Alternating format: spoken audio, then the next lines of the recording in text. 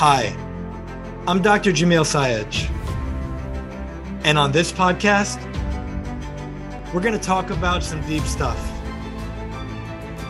I'm here to tell you that you're amazing, and often, the only person who can't see that is you. No matter who you are, what you do, or where you're from, there's greatness in you. Let's talk about it. Hey everyone, I'm Dr. Jamil Sayed, and welcome to the Transformation Starts Today podcast, where I interview leaders, champions, and high performers from all walks of life as they share their stories, the lessons they've learned along the way, and empowering perspectives to help you create an extraordinary life without regret, starting today. Today we have with us my friend and brother, Mr. Payman Lorenzo. Payman Lorenzo is the host and founder of the Leaders with a Heart podcast, where he showcases heart-centered entrepreneurs, people with goosebump-inducing stories, to share their gift with the world so that we can inspire others to do good and make the world a better place, one person at a time. He is a 3 times #1 international best-selling author, and he loves inspiring people and empowering them to go after their dreams. He is a connector, as he loves bringing and connecting people together. Podcasting has changed his life, and it has blessed him in many ways. Now he is on a mission to help entrepreneurs leverage podcasting to find their voice and connect at a much deeper level with their exact audience while getting paying clients with zero ad spend in the process. Payman is an adventurer, explorer, and humanist. He's lived in 10 countries on 4 continents and counting, and he speaks 6 languages, and that's just so far. Payman, it is an honor to have you with us, brother. Welcome to the show. Brother, pleasure's all mine. Just like I said all you before going live, I wish I was there. Would give you a hug right now. Thank you. You're so welcome, man. I love your energy, wonderful smile. Thank you. How are you feeling today? I'm feeling, as we say here, I'm feeling fantabulous. I'm feeling blessed. I'm feeling grateful. I'm feeling honored. I'm feeling privileged. I'm feeling amazing. I love it. Something our listeners may not know, you and I are co-authors on an international best-selling book just released. And for those on video, they can see it right now in Payman's hand. It's called Leaders with a Heart. And it's been such a wonderful adventure. We'd love to hear, what has this achievement meant for you? Oh, man. I'm still feeling like a kid, on Christmas Day. I have the bunch of books that I was able to get still on my desk. Each time I look at them, I feel like a massive smile. Honestly, this is one of the most powerful milestones I've achieved in my life, because this is a culmination of 2 years of podcasting. Starting in my journey in podcasting, I never expected or knew that this would lead to such a massive, incredible, life-changing path. This is something that honestly makes me really proud, because talking with 200 people, over 200 people in the last 20 months now, 2 years almost, making incredible connection, friendships. We connect on my podcast. We started to get to know each other, become friends, partners in the book. You even are one of my students and alumni of my podcasting academy. So it's been an incredible journey, and honestly, but this is by far so far one of the greatest achievements of my life, because bringing people together, not just random peoples, but people that opened their heart, shared the story that I connected with as a human level, soul to soul, heart to heart. That is something powerful and beautiful. It's not the people, as I keep on saying, the people on my podcast are not just a guest. The clients on my podcast that I get to my podcast are not just a line on a spreadsheet. And even more so, the people you see here at the back of the book, they're not just any randoms. These are very special friends. And I do mean it. Yeah. Because and honestly, this has been one of the greatest blessings of my life, one of the greatest, most beautiful milestones in my life. So this is what I said. I'm beyond grateful, thankful, privileged, honored, and just sometimes I have to pitch myself, because this is having your own book with a name, but sharing and showcasing wonderful people, not just random, but people that are friends with you. This is the greatest ride, the greatest business, the greatest adventure I've been on so far. And God knows that I've been blessed with a very adventurous life so far. Yeah, I'm excited for us to dive into that in a moment, but I just want to take a moment to say a few things. One, I love the amount of like reverence you have, for what was created, for the process, for the journey. Thank you for, allowing me to be a part of it. And for everyone who's been tuning into the podcast over the last 8, 9 months, it's crazy it's already been that long. And you've gotten value from it, like Payman mentioned, and I'm glad you brought it up. I wanted to share that this podcast was co-created. I joined Payman's Academy. He helped me through the process of making Mm. this reality, taking it from idea, from vision to, implementation and manifestation. And so thank you again so much. And anyone who's gotten benefit from this show wouldn't have happened without you. So thank you again. Pleasure's all mine, brother. My motto is to my from my podcast is to inspire entrepreneurs to do good. But now my motto has evolved, has expanded, and now it is helping good people with powerful messages and beautiful hearts to win. And you're one of the poster child for that. In a way, you're one of the most genuine human beings. I'm not saying that just because we're talking. This is not a compliment. This is an observation. Compliments come from here. Observations come from here. You know what I mean? Yeah, heart. I really mean it. So it's this is what I keep saying. It's one of the greatest rides. It's not even business for me. It's like doing good together because I'm helping good people get the word out, find a voice, and win. And when they win, I win. We all win together. So, and seeing you, brother, shining your light, something that you mentioned in your powerful chapter, shining your light, not playing small, getting out there, not caring about, not worrying about what others think, but you go in being the best version of you. That's what I'm all about. And I'm the biggest cheerleader. I want to make sure people go after their dreams, shine the light because the world needs your light and everyone's light because we all have a message, we all have a powerful story, and our voice, our message, our story does matter.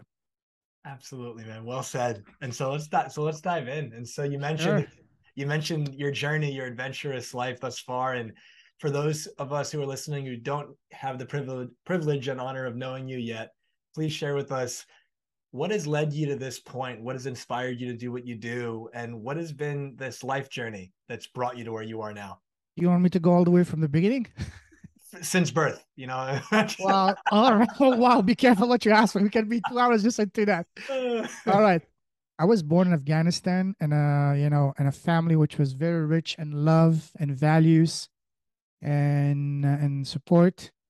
And then when I turned 3 or 4, my family moved to France to escape the war when the Soviet invaded the country. We escaped to France because my father was one of the first people in Afghanistan to get a full scholarship to study in France back in the 60s. He did his undergraduate and postgraduate. And when the Soviets invaded in 79, I wasn't born yet, but communists, they don't like intellectuals. They were going around rounding up intellectuals and making them disappear. And thank God my father at the time was on a mission, on a project, work in France. And that was our opportunity to literally save our lives. So we left. I wrote about how we left. The first chapter I wrote in my first multi-authored book with Mary, our publisher. That by itself would be worthy of a book, would be worthy of a movie because the way we left. So picture this: my father's in France. Me, I'm 3.5, 4 years old. My brother is 2. My oldest sister is only 28 days old. Wow. And prior to that, because the communist, my father first tried to sponsor us to go to France, but then word got out, and the communists, just a week before we were supposed to leave, they confiscated my mother's passport. Wow. Somebody, reported us or whatever. So picture this: a young mother with 3 infants. So the way we left, and of course we couldn't sell anything, the house, or furniture, or anything. So we just one evening went to a relative's house for dinner.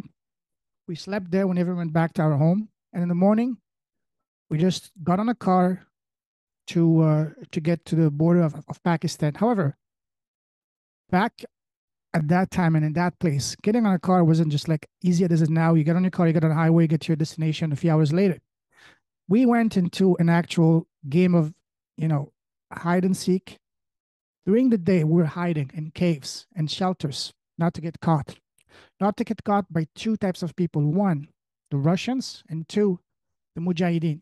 So if any of those groups were to catch you, if you were lucky, they would beat you, rape you, whatever God knows horrible things they would do to you.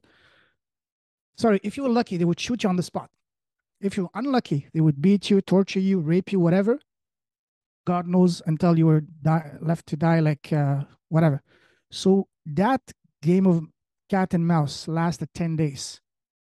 During the days, we were hiding in caves, we were hiding in shelters, and during the evening and the cover of darkness, we were walking by foot on the hills of the Himalaya because the east of Afghanistan and Pakistan, that's where the foot of the Himalaya starts. It's very mountainous, it's very dangerous.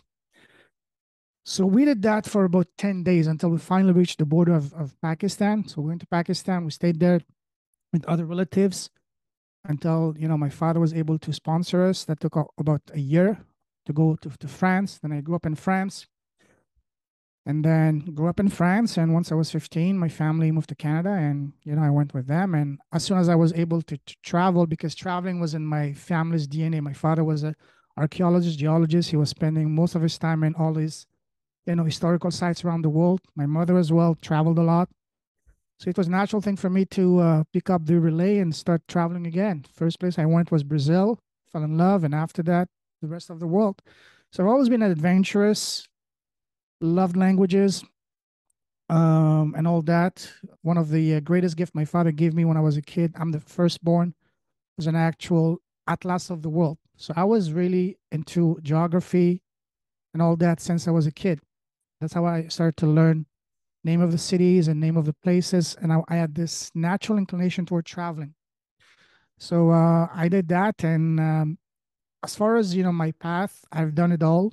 Did the typical, corporate route. I was about to send my application to law school back in 2007, but then sometimes, events can change your life trajectory. One day during lunchtime, I was, there was a bookstore. I stopped there.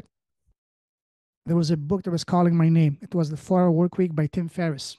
Mm-hmm. So long story short, I spent the entire lunch hour devouring the book, completely forgot about lunch. The rest of the afternoon, I didn't do any work. I was just focused on the book. The next 2 days, I called in sick, finished the book in 2 days. I ended up not sending my application to law school. Instead, I started my first online business back in 2008. That took me around the world, living the laptop lifestyle, location-dependent lifestyle. Went to a lot of places, traveling with it, the US, Brazil, Argentina, Thailand, Philippines, Hong Kong, and some other place I probably forgot. So that was my first taste of real freedom, on my own. And after that, got back home and the business was not as good. Mind you, I was a bit young at the time and I was more into partying and enjoying life than actually focusing on business. But you learn the process. So after that, I came back here, went back to corporate, wasn't for me, went a different path, went into oil fields in Western Canada. That was a great experience, because even I was working with, so-called Canadian rednecks at minus 40, which is 3 times colder than your freezer. When you go outside, you're having pain and muscles and bones you didn't even knew you had. Minus 40 is no joke. When I came back from Western Canada back to Toronto, went from minus 40 to minus 20. I swear to you, I was going outside with just like this, with a t-shirt. Hey, you're not cold? What's minus 20? After that, I had an opportunity I couldn't refuse. Football is my religion. Grew up in France. My dream was to become a professional football player. Fate made it that didn't happen. But then I had an opportunity to work in China as a professional football coach. One of the powerful lessons I learned is the power of questions. So one day when I was laid off from the oil fields, I was wondering what came back home in Toronto. I was wondering what the hell I'm going to do now with my life. A friend of mine was teaching English in China. He said, why don't you go teach English in China? I said, I don't want to be an English teacher. But I said, wait a second, that would be a great, wonderful adventure. The guy convinced me to at least have a conversation with a recruiter. So we had a conversation like we're having me and you now. Back then there was no Zoom, but it was on Skype. So we're just chit-chatting. Again, the power of question. Was talking about getting to know me. I said, hey, I love football. Football is my religion. He said, hey, can you coach football? I said, yeah. I said, would you like to coach football in China? I said, oh, absolutely. It's okay. Let me see what I can do for you. And I completely forgot about it because we thought we were just, chit-chatting. And then I swear to you, man, 24 hours later, he had a job offer in my inbox to be a football coach, a soccer coach in China. I didn't even read the terms. I just signed it before I thought the guy would change his mind, And next thing you know, I was off to China. So I was there for 4 years, 2 years as a coach and 2 years as an entrepreneur. I get involved into e-commerce, get to know all the big guys doing six, seven, eight, nine figures, both Chinese and foreigners. I get to, as I said, I love my connect. I love bringing people together. So I started helping these guys host events, conferences, meetups, and all that. And toward the end, I was even hosting my own on e-commerce and other topics, even in socially. One of my passion is wine. Growing up in the south of France, I did wine events, wine tasting events in China. That was something I really enjoyed. It was a passion project of mine. I love bringing people together. Then in 2019, I went to Hong Kong because I just was bored in China. And also the situation between China and Canada wasn't the best, especially after Canada arrested the CFO of Huawei. One of my good friends in Hong Kong, he's also Canadian, told me, listen, it's too dangerous for you to be in China. Come to Hong Kong. We'll work on an e-commerce project together. I didn't need any further convincing. I booked a one-way ticket from the city I was in China to Hong Kong in 2019. I spent a year in Hong Kong. It was one of my best years, most amazing, fulfilling time in Hong Kong. But from a perspective, from a geopolitical aspect and economical aspect, it wasn't the best because that was during when Hong Kong had all these massive protests. I don't know if you remember, millions of people because they were protesting against, China wanting to extradite anyone that committed any crime to be judged inside China. And inside China, there's actually no law. It's very arbitrary. And the Hong Kong people were against it because that was basically eroding their freedom. So long story short, I was there for a year at the time of my life when the pandemic started. My father and my siblings started freaking out because I was next door to ground zero. They said, come back home. I came home and said, okay, I'm going to be here for just a couple of months. Unbeknownst to me, now it's almost 2.5 years. But Jamil, everything happens for a reason. I came back home because that allowed me to spend a year and a half with my father before he left us. I had been living abroad for the past 4 or 5 years, just like you. I was taking my relationships, as you wrote in your powerful chapter, I was taking relationship with my loved ones for granted. So, oh, he's still young. It was actually last week, my father would have turned 80, but he was very active, very strong, like a bull, very independent. So, okay, he's still going to be for another 20 years. I have time. But then again, once I got here, he started to get diagnosed with cancer. And I was just like you mentioned for your father, I was his main caretaker for a year and a half with my sister. Everything happens for a reason. And just before that, prior to that, when I first got back to Toronto in Canada, when I realized that I would be here for longer than I needed to be and I wanted to be, I asked myself again, remember what I said, the power of questions.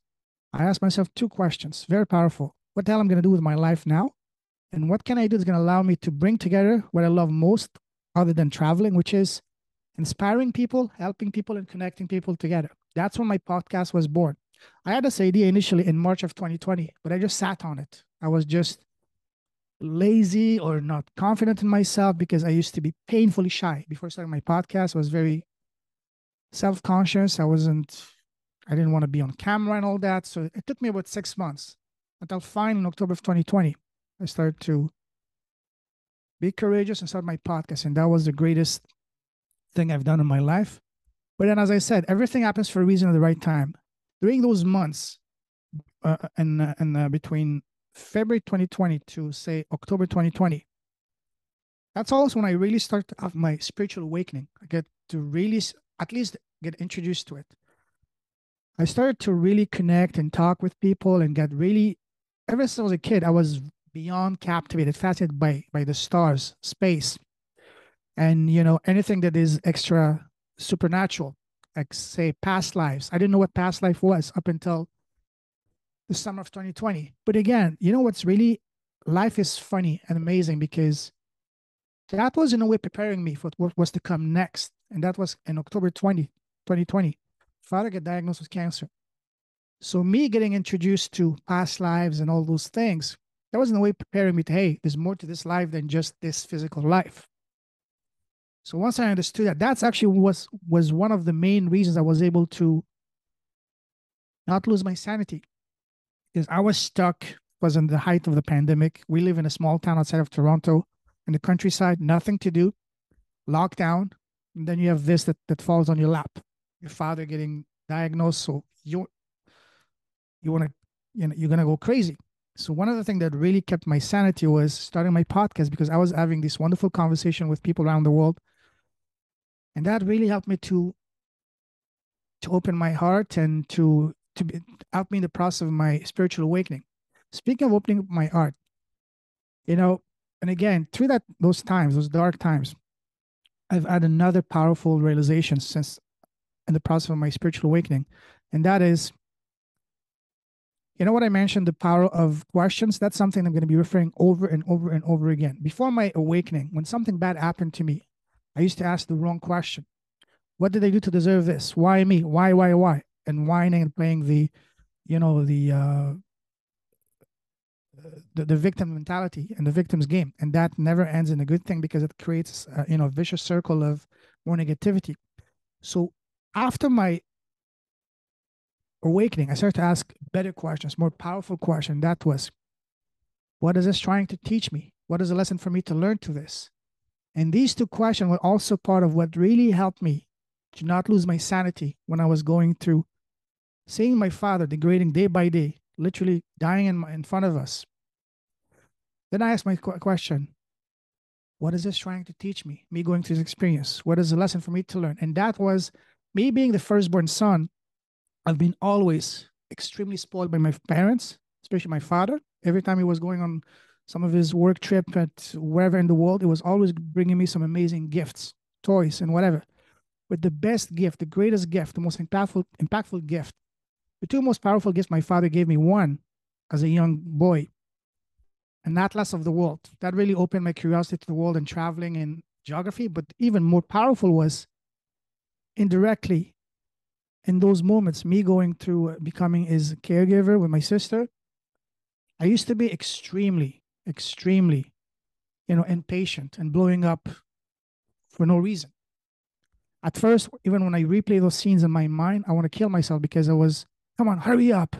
Come on, hurry up. I don't have time, to my father while he was, battling cancer. But then I said, slow down, buddy. This is a man that is dying in front of you. You have to be more patient. That opened my heart. That made me more compassionate, more patient. And that, in the process, now a completely different person. That, I would say, without hesitation, has been the greatest, single greatest, most impactful, most powerful gift my father has ever given me. And that is to open my heart, to make me more more compassionate and more patient. So again, why I'm sharing this is that in any experience we go through, whether it's tragedy, heartbreak, divorce, bankruptcy, whatever you want to call it, sure, it hurts a lot when you go through that. But there is a powerful lesson, gift in that for us to learn. Because as I keep saying on my podcast, we all go through our fair share of tragedy, dark times, and all that. Sure, they hurt a lot, but they don't happen to punish us. Nothing happens to us, but for us, we are meant to go to them. We chose them so that we can grow, not only as a person, but as a soul level. And then those become our story. Then our story becomes our gift. And then ultimately it becomes our duty and responsibility to share those gifts with the world. Because one of my most, deepest understanding of this life since I've had my awakening is that why we are here in this planet, in this life. One of the reasons, from my understanding, is not only for us to grow and become a better person ourselves, but also then share those lessons with others, with the world, so that we can all together collectively rise, become better. So this is why, we go through what we go through. Sure, again, they hurt a lot. But then if you ask a different question, not why me? What did I do to deserve this? But what is this trying to teach me? What is the lesson for me to learn to this? Then you look at it from a much higher perspective. Then you see the beautiful gift in every situation, everything that happens to you. Not to you, sorry, not to you, but for you. Even in tragedy. You shared it in your beautiful chapter. Something similar to what I went through. Your father, being a caregiver for him for 3.5 years, that made you realize the power of, let's stop wasting time. I don't need to play small enough. I need to let my true self shine. Live each day as it was the last day, because tomorrow is not guaranteed. Nobody knows that. Just like you mentioned, you had two powerful things that you shared from your story. You had two of your cousins pass away at a very young ages, and none of them could have seen that because they thought, oh, I'm in, especially when you're in your late teens and early 20s, you feel like you're invincible. That sickness and dying, that doesn't concern you, but it does concern all of us. So again, maybe I'm rumbling too much right now, going in circles, but the point is, everything, there is a powerful lesson, there's a powerful gift in everything we go through. Nothing happens to you to punish you, but for you, to help you grow to the next level of your evolution, not only in this physical life, but also at the spiritual life, at the soul level. Mm-hmm. And that's something I'm very passionate, and that's something that I want to share now. That's my message, to make people understand and realize that their voice matters, their story matters, that we all have a story, a gift to share. And this is what I'm focusing on now for the rest of my days, to make people understand, realize that they are here for a reason. Even if their message can inspire just one person, for us to be impactful doesn't mean that me and you, Jamil, we have to change the entire world. If we can, that would be wonderful. But even if you, to your podcast, to your work, to your books, whatever you do, and me from my podcast, if me and you, we can inspire just one person to take their courage in their hand, to take their life in their hand, to go after the dreams, to make their voice heard, to share their story, and that story can inspire someone else, and so on and so forth. Then together we can create a ripple effect around the world that's going to be unstoppable. And this is, part of my branding is 1 + 1 in math is 2, but in real life is 11. 3 people coming together is not 3, but 111. 4 people coming together is not 4, but 1,111. Why? Is because when people with the same vision, the same mentality, the same goals come together, they exponentially explode. So this is what I'm all about. This is about bringing people the same mindset, the same vision, the same goal, to have a bigger impact. So together we can make the world a better place. I don't know if that answered your question, but I think I went all over the map for the past, God knows how many minutes. You did beautifully, man. I think that I thank you so much. I didn't know your early. That's my story. So yeah. in a nutshell.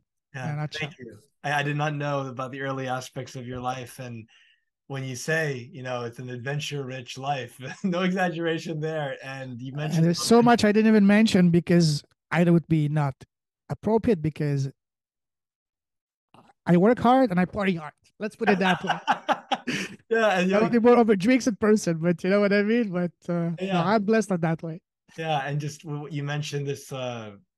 You mentioned something that I fully agree with. Your life is an example of a life that is absolutely like, make a movie out of that, write a book on that. Like that. That's I will, God willing. That's one of my goals. Yeah. And there's so much there. And there's a short little fun story that comes to mind when you were talking about, making an impact, even if it's just for one person. That's enough. I forgot where I heard this from. It was a story I heard years ago, but basically there's a little girl on a beach and there's a bunch of starfish on the floor. And she's picking them up one at a time and just looking at them and then throwing them back into the ocean. And imagine, there's so many starfish, it's like you can barely see the sand, right? Like there's that many of them. And there's some older guy, he's kind of grumpy, he's sitting in the corner somewhere and he sees her. And he goes, "Little girl, what are you doing?" And she goes, "I'm throwing the starfish back into the ocean." And he's thinking like all or nothing perspective. There's so many of these starfish, there's no way you're going to get all of them. So he says to her, "You're never going to get all of them. What kind of difference is this going to make?" And then she picks one of the starfish up, looks at it, throws it back in the water, and she says, "Well, it made a world of difference for that one." That's all it matters. That's what matters. And so with that in mind, for everyone listening, whether it's a podcast, a book, a conversation that you share your gift through music or through your career, whatever that is, absolutely, you impacting the life of one person is what it's all about. I think we tend to make it grandiose and think that if I'm not impacting millions, then like what's the point? never undervalue, a small audience. A quick story that this was a learning lesson for me. After medical school, I lived in Arizona. I was there for 5 years, and I remember I was working at this medical clinic, and I was giving a talk, and we were anticipating local talk in the community. 20 people, 30 people, 40 people were going to show up to this thing. And I was very excited, and I prepared, a lot for it, and I was ready to go. And I get there, and there was three people in the audience. Now, two of them were coworkers of mine that were already there, and they just happened to stay. Only one person showed up from the community. Now, initially, before the talk started, I sat there and I was disappointed. I was like, well, this sucks. Like, only one person showed up, and then I paused myself and I said, hold on a second. This person showed up. They could have, this was at like 5 6 p.m. They could have went home to dinner with their family. They could have done this, they could have done that. They decided to come here and give me their time. Like, I am going to make the most out of this. I'm going to honor that they're like the sacrifice they made to be here, and I'm going to act as if there's 5,000 people here, and I'm going to give them everything I've got. So initially I was undervaluing a small audience. I give this talk. We have an amazing time. I find out after this lady is the head of the Chamber of Commerce, and she invites me to speak in front of all the different businesses a few weeks later. Exactly. And the example is you never know. And so that's not why I did it. I didn't know who she was. But don't undervalue the small audience. Like, start with whoever's there. Make a difference for the person who's in front of you. And if you, Totally. and not only is it self-fulfilling in your own experience, but you don't know what opportunities that could be created as a result of that. Absolutely. And just to piggyback on that, just you mentioned a couple of minutes earlier, you know, we all have a message, a gift to share it. Share it in whatever way is more comfortable for you. For me, it's podcasting. For you, for example, maybe writing. For someone else, it might be painting, sculpture, drawing, music, dancing, whatever way is your gift, your preferred way to express yourself. Do it, because that's what we are here for, to share it. And also on what you said here about, you know, the people, that's exactly it. Just like you said, she happened to be the head of the Chamber of Commerce. Chamber of Commerce. What if the person, even one person shows up, and that person happens to be, let's say, for example, the secretary for Steve Jobs, for example, even though Steve Jobs is not here. Yeah. You know what I mean? We never know. That's all you need. Even though if that person was just,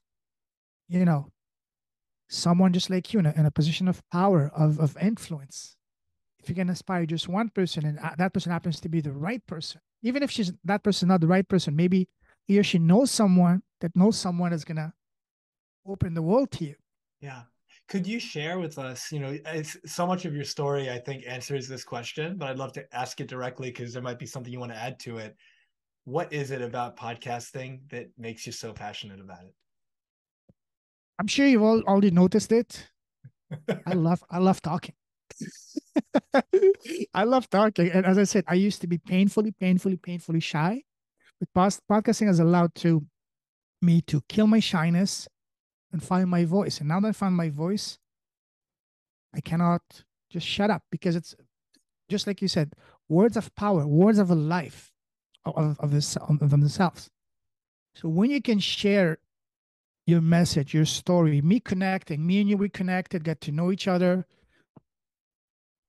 this is where the magic happens. Before that, I can do an entire talk just on how podcasting has changed my life. But what I really love about it is the connections, not just from a business perspective, but also the personal perspective. It made me a better person, more, kill my shyness, made me more confident, made me a better listener, made me more empathic with people, to really connect with them at a deeper level of this wonderful conversation. Learn from all these people, because podcasting has been, in a way, not only part of my spiritual awakening, but also part of my ongoing education. I'm having wonderful conversation with actual world-class experts in areas that I thought I knew about, but also, in most important, in areas I had no idea, like Reiki, NLP. Sure, NLP I'd heard about a little bit before, but I had a vague idea. Or any other things. Like I had a lady on my podcast about muscle tuning. Muscle tuning sounds very similar to, say, what do you call it? Chiropractic, but it's not. It's something that touches only the muscles. It's something that can be incredibly life-changing for the right person. Or for example, energy healing, or unlocking your mental powers or your keys and all that. I had no idea about that, and I learned about that on my podcast. It's about me. I've always been very curious. I love learning, and there's no better way to learn than speaking with actual experts. So for me, and of course, from a business perspective, what is business? Despite what all these gurus try to make us believe, it's a numbers game. Sure, numbers matter, but it's not a numbers game. Business is a relationship nurturing process. Me and you, Jamil, we do business with people we can relate, connect, and trust. Let's say you're looking for an accountant, or say a doctor, whatever. Sure, they all qualify, they all have all the credentials, certifications. The one you're going to do business with is the one you connect the most as a person. If you don't connect with them as a human being, you don't care if they have 55,000 PhDs. It's not going to happen. So same thing here. Ever since I started my podcast, nowadays I only do business with people I get to know through my podcast. I'm getting pitched all day long, multiple. I get so many friend requests. They start pitching me from the beginning. I completely ignore them. I even now have like an automatic response that says, "Hey, if you want to do business with me, I'm happy to do so. But first, just know I only do business with people I know and connect and trust. So if you want to do business with me, let's get on a call to get to know each other first." And guess what? 99% of these people, they don't even bother. Mm-hmm. So podcasting has opened up the world for me. It allowed me to find my voice, connect with incredible people, made wonderful friendships like you and so many other people, get me to realize one of my all-time dreams to become an author. Now I'm not only an author, but also a publisher. Yeah. And God knows what else. It's just an incredible platform to share my story with my audience. Because when someone listens to your podcast, it's for two reasons. One, because they're interested in your topic, but most importantly is because they like you. If they didn't like you, your sense of humor, your personality, they wouldn't waste the precious time, especially when there are a billion other podcasts out there to you for 30, 40, 60 minutes. They listen to you because they like you. And guess what? When we like people, when we connect with them, doing business with them is a natural organic progression. Just like I like to say in my funny, cheesy line, when people connect with you, you don't have to pitch, convince, seduce, or kidnap them to do business with you. It's going to be a natural, automatic progression. Yeah. So, in your experience, what do you believe holds people back from sharing their story, from sharing their authentic, truth? That's a great question. One thing I do after each of my classes, podcasting classes, get to talk with a person and get their feedback. And one question I ask them is, what was holding you back from starting your podcast? The most common reason that I hear is that, and that's something that really was painful for me to hear, because I was like them, is that my story doesn't matter. Worst, I don't even have a story. Or who am I to share my story? Who's going to listen to me? I don't have a PhD after my name. I don't have a million, audience of followers. I'm not the best looker, or I'm not this or that. That's honestly what's really holding people back. And I was like that as well. I was very shy. I was very self-conscious. I was really, who am I to go in front of a camera to talk? Nobody's going to listen to me. I don't have anything of value to share.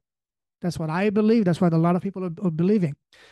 And the reason for that is that we take for granted our gifts, something that seems second nature for us. We all have something, a gift that we do without even thinking, but we don't appreciate it enough, because for us it's nothing special. But yet, I can't tell you how many times, Jamil, after even speaking with someone after 5 minutes, and I just notice and I say, "Oh my God, you're sitting on a gold mine. You have a gift that would really help a lot of people, and you can build a great business out of it." Oh, really? Yeah, that's nothing special for me.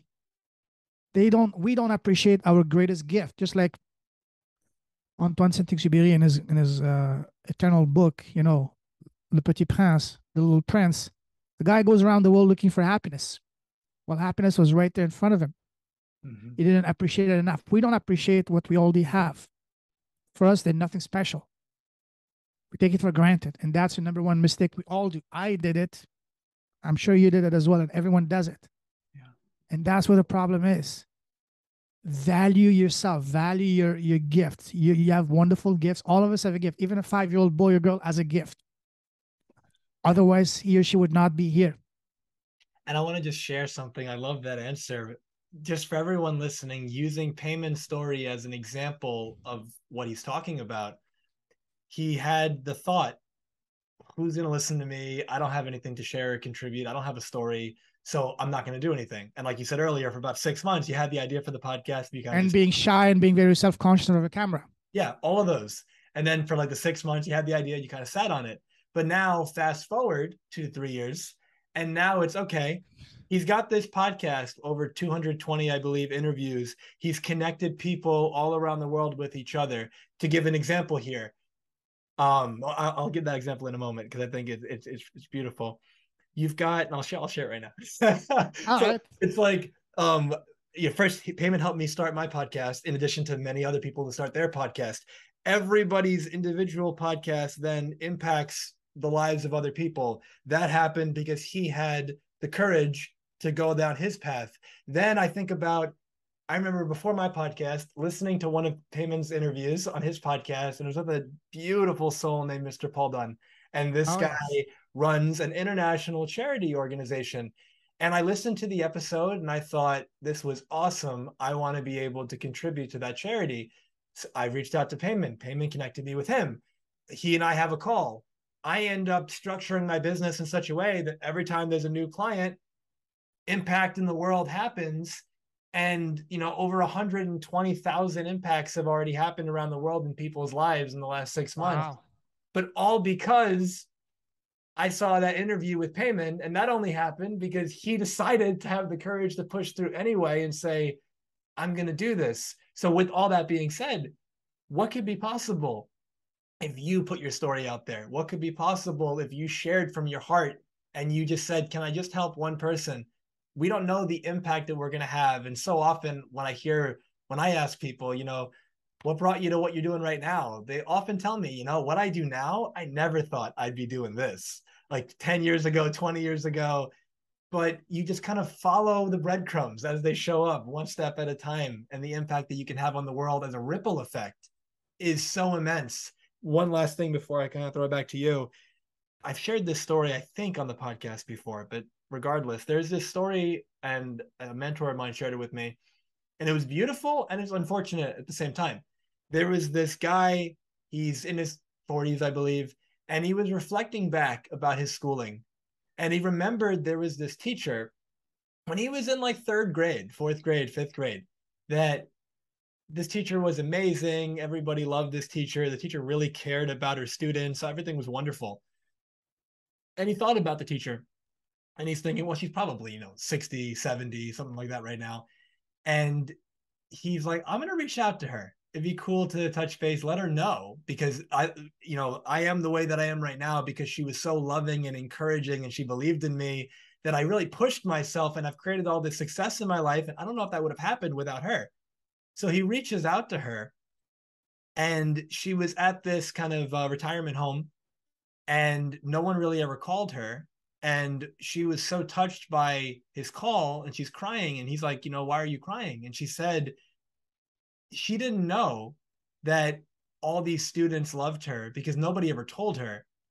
And she didn't know that she made any impact on any of them. And she was sitting there thinking in her heart in that, retirement home, did my life matter?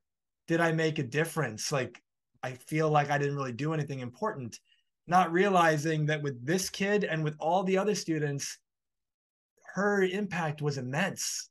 She just didn't know.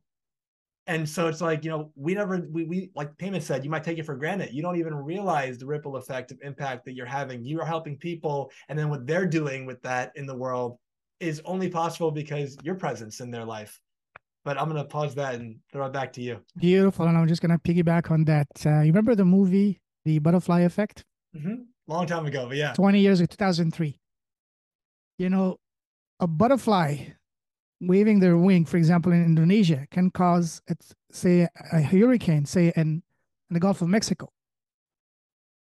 It's not that far fetched, Yeah. meaning that you or me just encouraging someone, just like the wonderful example you shared of that teacher and a student. Me and you having the right word to someone that for us is like absolutely meaningless. Just saying, hey, you can do it. I believe in you. Your story matters. Your voice matters. That can be the catalyst for that person to say, you know what? Maybe they're right. What if they were right? Instead of asking, who am I to do this? What if they were right? Ask a better question. Again, remember what I said? The power of questions. Yeah, yeah. And that is the start of that person really going and embracing, taking their life in their hands and going and spreading their wings, finding their voice in the process, and really impacting the world. You know what I said and I always say? 1 + 1 = 11. That's actually part of my branding. Yeah. 1 + 1 + 1 + 1 is not 4, but 1,111, exponentially exploding. So this is a powerful way of saying, because just like me and you having this wonderful conversation today, even if one person listening to this were to be inspired by that, to do something about their lives, to embrace their gift and sharing it in the world to whatever means is more natural for them. And that to me, that podcast has been successful. Absolutely. When you talk about the power of questions, I This believe is very that. powerful. Yeah. Yeah. And for me, it's like when you ask better questions, you get better answers. And a question as an example that somebody might be listening to us right now and they might have that inclination, that desire to like reach out, to do something in the world, make an impact in people's lives. But then they might have the question, what if it doesn't work out? And just we talked about asking better questions. What if it does? What if it works out greater than you possibly could dream of? And the Just beauty, asking yourself that question can completely change the trajectory of your life. yeah. And then you follow it up with, okay, so there's the what if it doesn't work out? I shifted to what if it does? And then you add, what if it's better than I could possibly have dreamed? Okay. And you go, that would be awesome. How are you going to find out? By trying. That's the only way you're going to know, by putting yourself out there. And when you do that, life can change so miraculously. Well, Absolutely. one thing I wanted to ask you, Payman, the foundation of this show is to help people create an extraordinary life without regret. In your life experience and with your wisdom, can you share with us, how would you advise anyone listening to create an extraordinary life without regret? I will answer this question by quoting you. Just on your chapter, you say, and again, ask yourself, where is my life? And is it what I want it to be? What would I love to create and experience instead? What's one action, the one step I can take now to move my life forward in my desired direction? I so love that. That's why I want to share that. And this is all it. Just like, what if it works? What is the one thing I can do today, not tomorrow? Because what is tomorrow? Just like you perfectly said it. Tomorrow is the day you planned yesterday. Yeah. And to answer your question, man, so what was the question again? How would you? I appreciate. I haven't had anyone respond to that by quoting me. Thank Hey, you. believe in you, brother. Believe in you. Preach what Absolutely. you talk about. Oh yeah. So the question is, how would you advise everyone listening to create an extraordinary life without regret? Do what you always wanted to do. Don't worry about what he or she might think, because you know what? People have their own life, their own problems. That don't make. We have an expression in French that says, "Don't make a mountain out of a mouse." Yes. You know what you think is something big. It's not even on the radars. They don't even concern about that. So listen, do what you always wanted to do. Just like, again, I'm gonna quote you again. Don't live small. Go spread your wings. And just like, again, sorry for being repetitive, but I'm gonna quote you again. What if today was your last day? Yeah. Yeah. Leave just do what you always wanted to do. What's holding you back? It's you. Nothing is holding you back. No one is, holding your hand, so to speak, behind you. No one is putting a gun to your head. Don't do that. No. It's right here. Yeah. Whatever, everything you see around you, the desk you're sitting, the computer you're talking, the microphone you're talking, they all started here in someone's mind. What is in your mind? What is in your vision? Our brain is like a projector. What you think, you can project it. Just like the saying says, what you dream about, so within, so without, so to speak. Everything we created here, we are creators. We are the greatest film directors in the universe, bigger than Spielberg and Tarantino and all those guys combined. You have the power. What do you want to create? And Yeah. you have, as you say in French, you have carte blanche. You can create whatever you want. Just start with what you want, but it all starts with one thing, and that is understanding that your voice matters, your story matters. You went through that for a reason, and that reason was not for you to pain, but for you to become a better person, to grow, and then take those gifts, share it with the world, whatever it is. Even if you spend, say, 5 years in jail, because I had people in my podcast that spent in jail, and they were saying that those were the most profound, life-changing moments in their lives, and now they took that as not as a punishment. Sure, it was not fun to go to that, but those were the greatest gift in their lives. If you look at it from the perspective, asking the right question, what is this trying to teach me? What was the lesson for me to learn through that? Or through tragedy, divorce, bankruptcy, whatever you want to call it, injury. There's always a beautiful gift in that. And that is your gift. That is your duty, your responsibility to share it. Don't hold yourself back. Find your voice, share your voice, spread your wings. And just like Nike says, and I will add one little thing to it, just do it. You know? Yeah, man. I love that French expression you shared. Don't make a mountain out of a mouse. I think that the fear that we have around doing whatever it is we want to do is far worse than the doing of the actual thing. And Yes. when we get so caught up in our mind, we miss the opportunity that's right in front of us. Like you said, nothing's really holding us back except for the fear, that internal dialogue that we're thinking and believing. Sorry to interrupt you. I will just share one very specific example to me. See my book? Yeah. I thought I would never be able to make it happen. I sat on this. I started talking with Mary at the end of mid-May of this year. Up until end of mid-July, I had not done anything because I was holding myself back. I said, well, who's going to say yes to me? Who's going to share the story? Who am I to do that? I have not done that. So it took me the entire month of June, almost 2 months, sitting on it, not doing anything, not even, approaching people. And then finally, I said, you know what? Screw that. One night at 2 o'clock in the morning, I woke up to get some drinks, some water, and I had this vision. I saw the book on my table. Once I saw it, I said, listen, it's already there. The universe has already made it. You cannot hold yourself back. And believe it or not, I was able to fill the book in 2 weeks after that. Yeah. In 2 weeks. So again, we are the only one holding ourselves back. No one else. Yeah. And to be with that example and just expand on it, when the physical copy of the book got delivered to the house over here, I remember holding it in my hand and seeing my name on the cover with some of the other authors, and just seeing that is a consequence of a series of yeses that let's say from my perspective that I made, where first it's the yes to write the chapter, the yes to say I want to be a part of the project, the yes to say I want this story to be out there. Actually, it happened even before. The first yes was for you to say yes to come share your story on my podcast. Even before that, to get on a meet and greet call with me about 2 years ago. Yeah, exactly. And You so know, everything is like this series of yeses. And so you never know what the yes today is going to lead to down the road. don't play small. Yeah. Just to quote a certain Dr. Jamil Sayegh, don't play small. Yeah, man. There's so much richness in the experiences that you shared with us. And I'd love to ask you, if there's one that stands out, please share that one. If there's a few, that's okay too. What decision have you made or risk that you've taken that you're deeply grateful for? Again, the last question I asked on my podcast, and that's my favorite question to ask my guests, is what is the smallest thing you've done that has had the greatest, most profound positive impact on both your life and your business? For me, it's this, starting my podcast.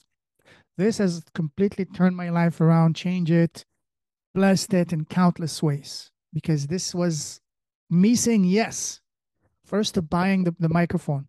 I sat on that even for 2 months. Yeah. I spent hours and hours on Amazon looking for microphones and all that, watching endless videos on YouTube. a time came, screw that. Let's just buy whatever, just buy one. Yeah. I'm a Libra, and we Libra sometimes we can be very, very, take a long time to make a decision. You know, Um, even something as simple as buying a microphone took me almost 2 months. I well, was watching countless videos on YouTube and spending hours and hours on Amazon looking at reading all the comments. You know what? Screw that. Just get one. and with that story, just a quick interjection.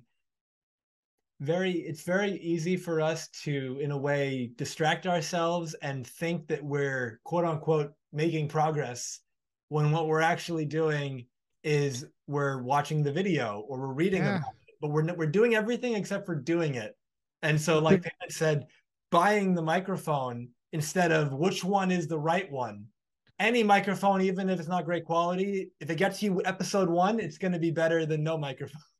or, I might have been better off even not even buying one, just going just with the microphone that comes with the computer itself, just to get to not waste those 2 months, you know? and just starting and getting the repetition. I was just actually telling a client of mine today, it was a study done, I believe it was done on college kids, and it was very fascinating. And it was the same class, but it was two different classes. And the teacher gave the same assignment, but in two different ways. And it was like a pottery class. It was like they were making something. It was some type of pot or something. And the idea was with one of the classes, the teacher said, you're going to be graded based on how many pots you make. Mm-hmm. And so at the end of that semester, maybe they made 50 pots, 100 pots, 500 pots, however many it was. And the other class, the teacher said, you will be graded based on one perfect pot.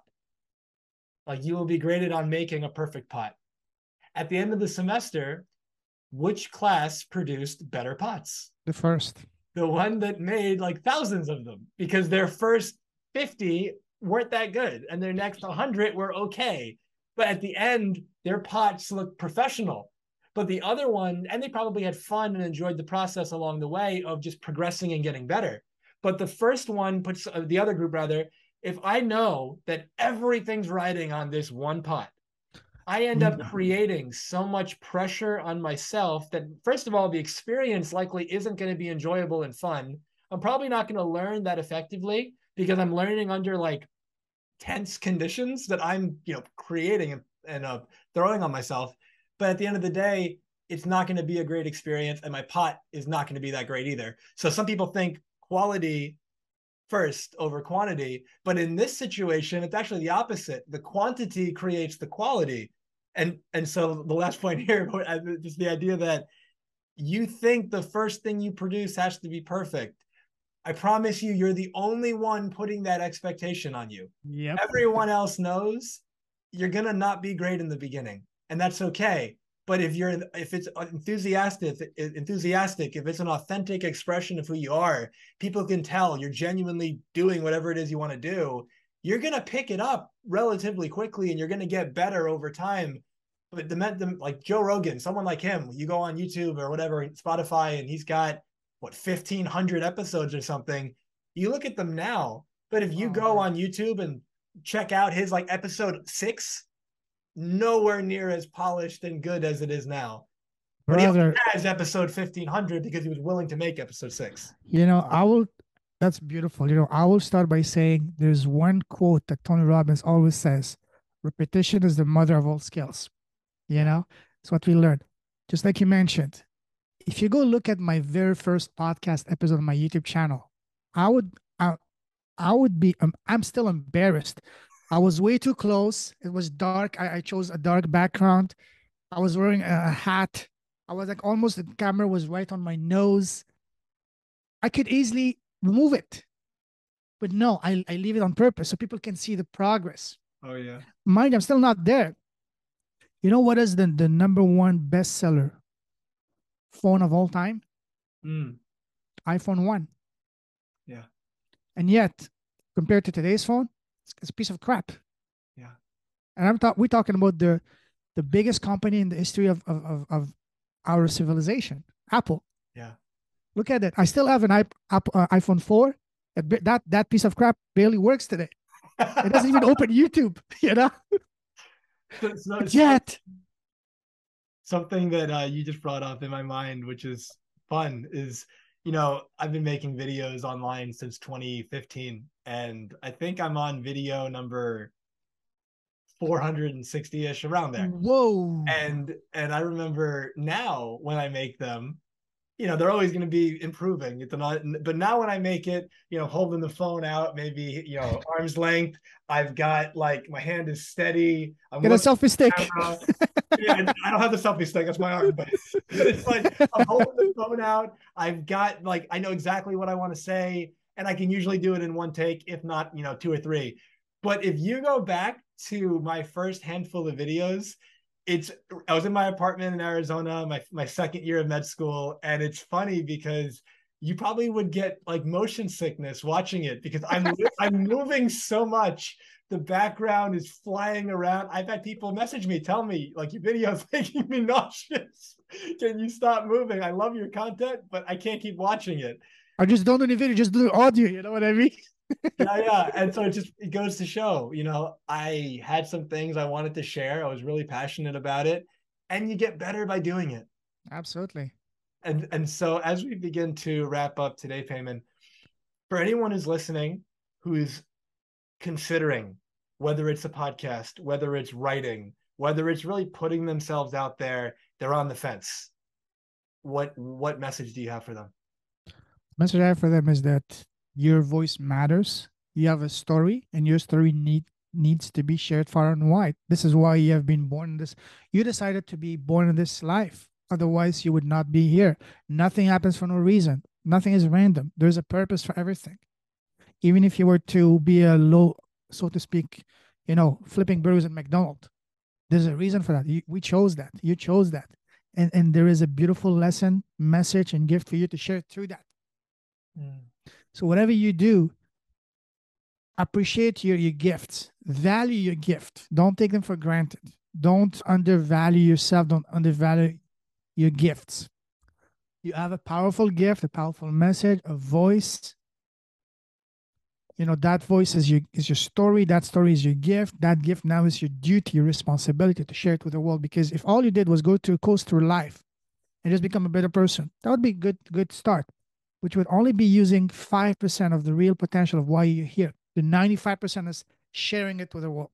Yeah. Share it to whatever means is more natural for you. For me, it's through speaking and podcasting. For someone else, it may be through writing. For someone else, maybe through drawing, singing, composing music, dancing, doing TikTok dances, whatever it is, whatever is your way of expressing yourself, sharing your gift with the world. Do it. The sooner you do it, the better. And once you do it, once you get on that path, an entire new world will open up to you, just like it did for me, just like it did for you. It's going to bless your world in countless ways. It's going to enrich your life tremendously through amazing, wonderful relationships, partnerships, and the rest is just like an empty book. An empty piece of paper. It's for you to your own film director. Yeah. Life is like a book. Each day we're writing our each line, each paragraph, each page, a chapter. You have the universal pen in your hand, so to speak. How do you want to fill your book? What kind of characters, stories, adventures do you want to experience? It's like a white canvas. Yeah. And part of and I love that. And part of, this is from me and my perspective, people who are listening, you may not know fully what that gift is and what it entails, in the same way that if I'm an author of a book and I start chapter 1, I might not know what chapter 20 is going to be about. No. But just starting chapter 1 dramatically enhances the likelihood that chapter 20 is going to happen.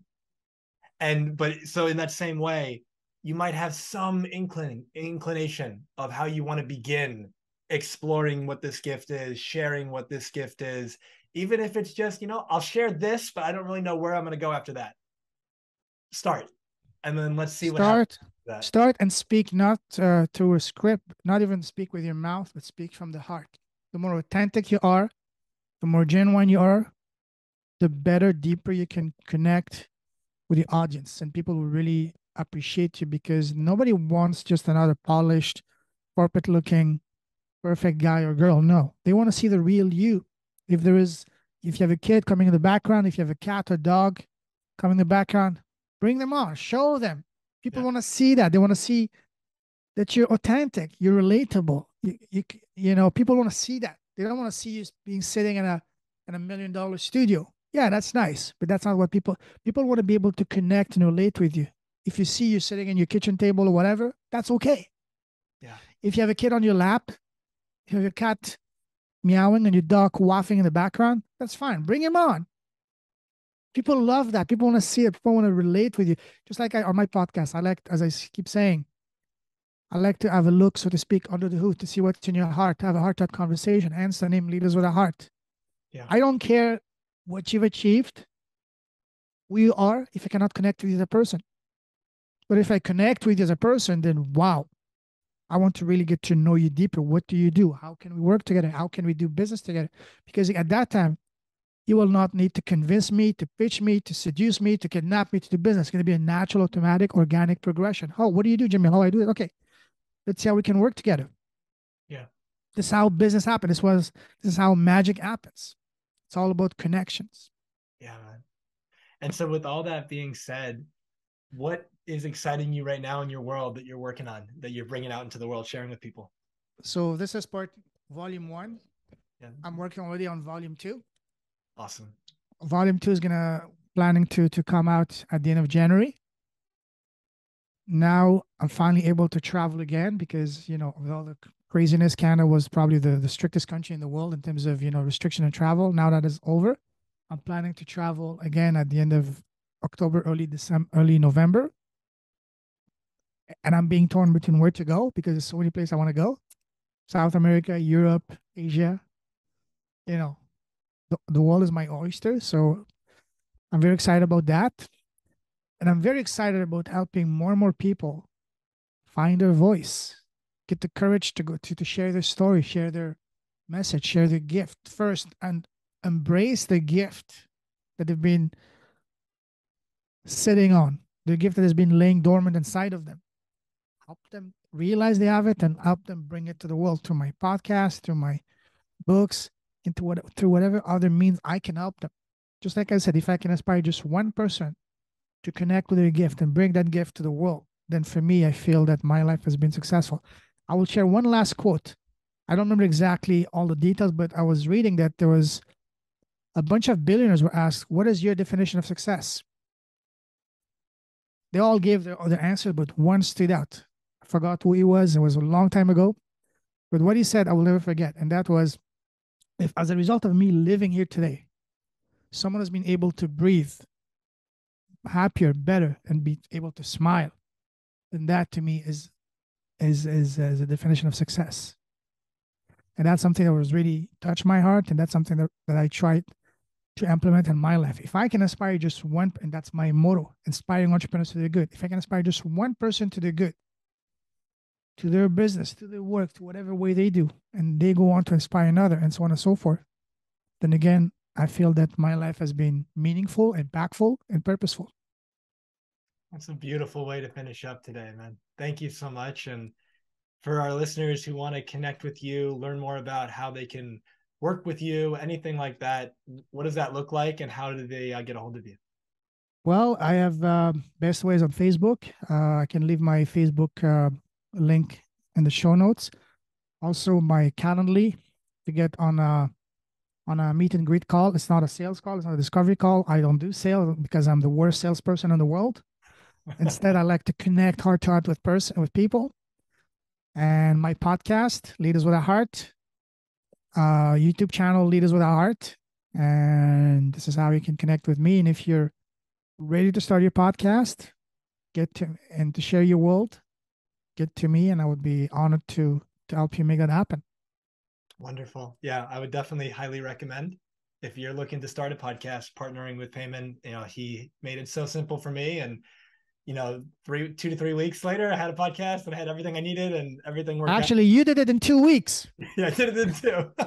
Because we're traveling. Yeah, yeah. And so he's flexible. He's able to work with you. And if you're sitting there going, all right, I got this thing I want to share, I have no idea where to get started, he's your guy. And so Thank you so much, Payman, for being here today. Thank you for everyone who is taking the time to be with us. I deeply appreciate your time, your attention, your energy.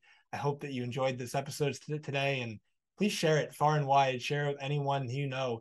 They've got something on their heart. You see the greatness in them that maybe they don't see in themselves. Share Yes. this, and hopefully it inspires them to share their gifts with the world. And please, leave a review, whether it's on Apple or Spotify or YouTube comment, wherever you're tuning in.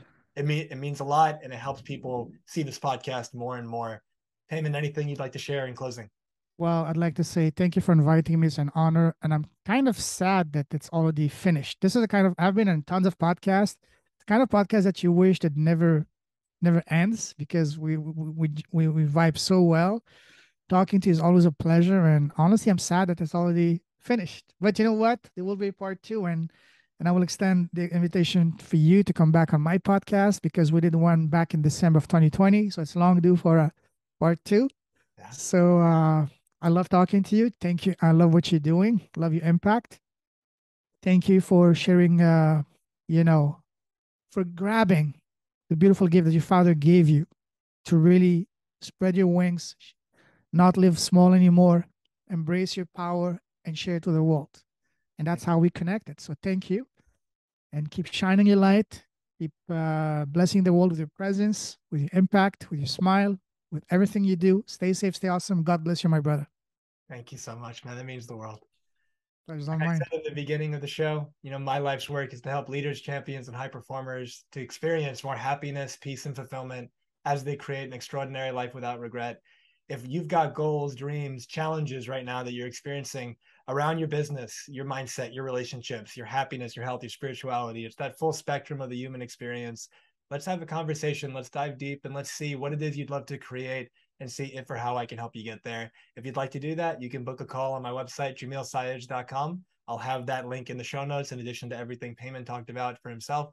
And again, I mentioned those videos that I've created over the years, blog posts, quotes, all that's on my social media. It's on Facebook, just Jamil Sayed, my name. And on Instagram, it's Dr. Jamil Sayed, DR, and then my name. I'll have the links in the show notes as well. This podcast is called Transformation Starts Today. And I called it that because I have found that most people's favorite day to change their life is tomorrow. And that's why they stay stuck. But you can be different. You can listen to what we talked about today, mine for the gold nuggets, go through it again, and get into action, get into sharing, get into the application of it, say yes. And you never know what's going to happen as a result of that. But I promise you, you'll be happy you did. God bless. Wish you the best. And say yes to yourself, say yes to your dreams. And what if it works? What if it works? And you'll only know if you give it a shot. Take care, everyone. Take care. Bye-bye.